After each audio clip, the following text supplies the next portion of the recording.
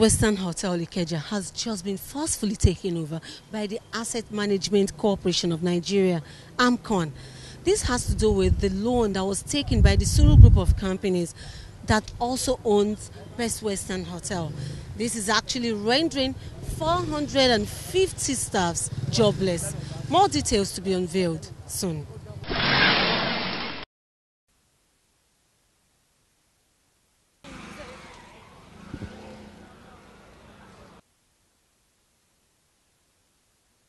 I said it's a proper invasion by the Nigerian police and it's terrorism.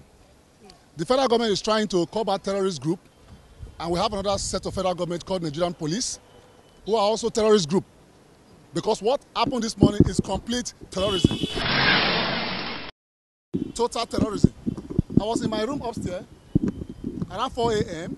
while some mobile policemen, about 40 of them, stormed in here with two other lawyers from AMCON. Now, the issue is very clear. If you are coming to take over any property, the courts give you order to come and take over the property. You should be there with your bailiff. You should be there with the court officials. Today, there was no court officials. There was no bailiff because we have actioned our own processes in court, and the court has turned down other actions pending hearing, which is coming up next week. And they believe that they are not in a safe side.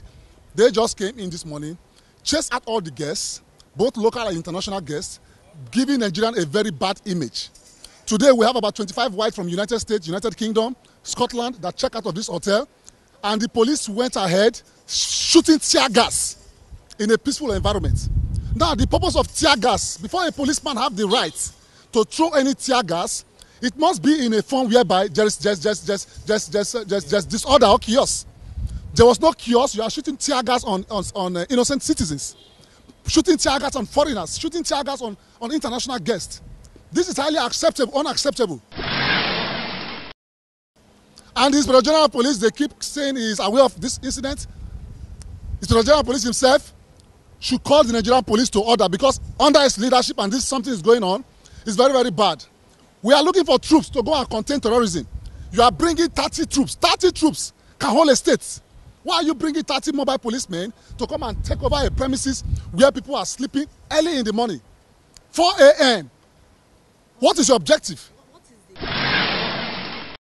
The matter was in court. The case was dismissed, and then we were supposed to appeal. They didn't appeal. Now you didn't appeal a cause. You now went behind and got a Jankara judgment, whatever you call it, and they came to take over these premises. They came the first time, they failed. They came the second time, they failed. They came the third time, they failed. Fifth time, sixth time, they failed. This is the seventh time the police are invading this place. Now we have to go back to court to inform the court of their action. And the court has asked the bailiff to stand aside, pending when the next hearing will be slated, which is coming up very soon this week. So if they obey the law or respect the law, they should respect also the courts who ask everybody to maintain status quo. So why are they coming early in the morning around 4 a.m. to hold everybody here hostage? Two of our guests are in the hospital now as I'm talking to you because they're asthmatic and they could not contend with the tear gas, and they're in the hospital. This is really unacceptable. This General of Police, they keep using his name to perpetrate this act. They say the IGs are where the IG sent them this money. That's what they're saying. So all what they're trying to do, they're not ready to negotiate. They're just ready to put about 450 staff jobless. Now they were crying about the economy of the state. This is what the Nigerian police, because this action that happened this morning is totally an invasion by the Nigerian police.